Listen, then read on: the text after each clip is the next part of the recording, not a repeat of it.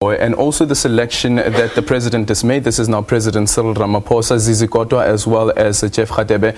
Are these the two people that would instill confidence in the transitional conversation that just might be triggered because of this intention by Tom Thabane to step down? For me, when I look at the delegation, it was more of a fact-finding mission, because when you deal with issues of transition, you'll have to involve the international relations and also perhaps senior ministers on the security cluster.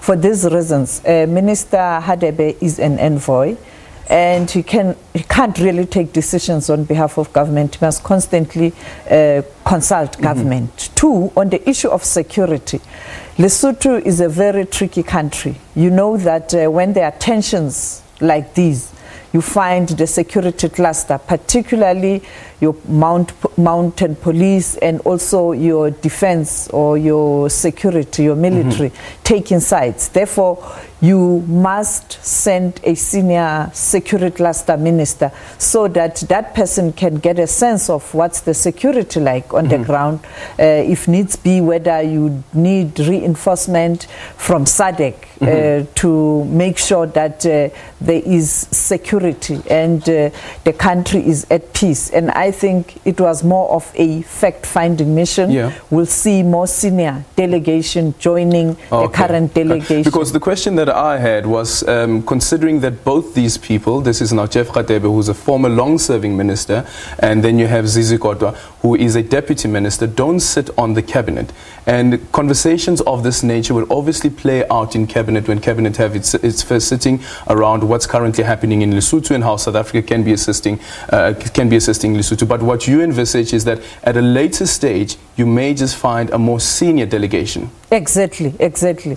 You will see a senior delegation, and not only South Africa, perhaps some member countries on the SADC region. You know that currently Zimbabwe is the chair of the organ on politics and defense in the SADC region, and I expect the Minister of Foreign Affairs or Defense from Zimbabwe to be part of these discussions so that this transition doesn't affect peace and security in the region.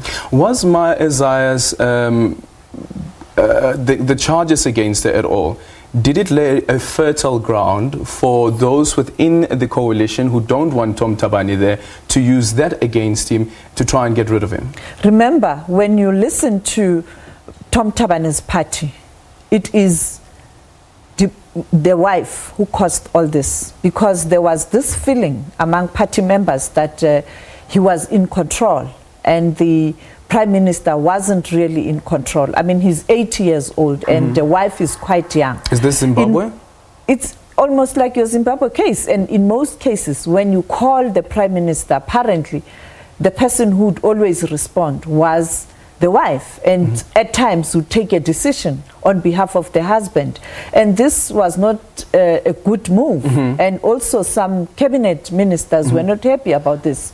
And therefore, it went on where the opposition used this thing, you know, the tension within the ruling coalition to say it's time to go, because also the government was almost collapsing. Just quickly, so now the intention is there's been a conversation around him moving, so I guess the conversation now becomes the transition. What are some of the critical aspects that need to be taken into consideration, possibly also a calling of bringing forward an election? Who is going to take over? Secondly, what are you going to do about Tom Thabane and the wife? Remember, the police are looking for the former First Lady because they say she is a suspect. She must come and answer certain questions. Thirdly, there are reports that a telephone call was made at the crime scene when Lipolelo, the former wife, was killed. And the phone calls, some of them went to the Prime Minister's phone. Therefore, he's indirectly a suspect. And so you have to guarantee their future. And it is for that reason I think some of the talks will revolve around what happens next, but also who must take over. This is a coalition government. Others are saying Munyani Muleleki, the current deputy prime minister, must step in as the deputy prime minister.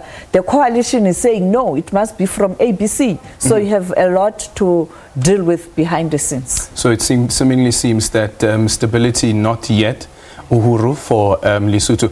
Well, that is it from the SABC's news foreign editor, Sophie Mokoena.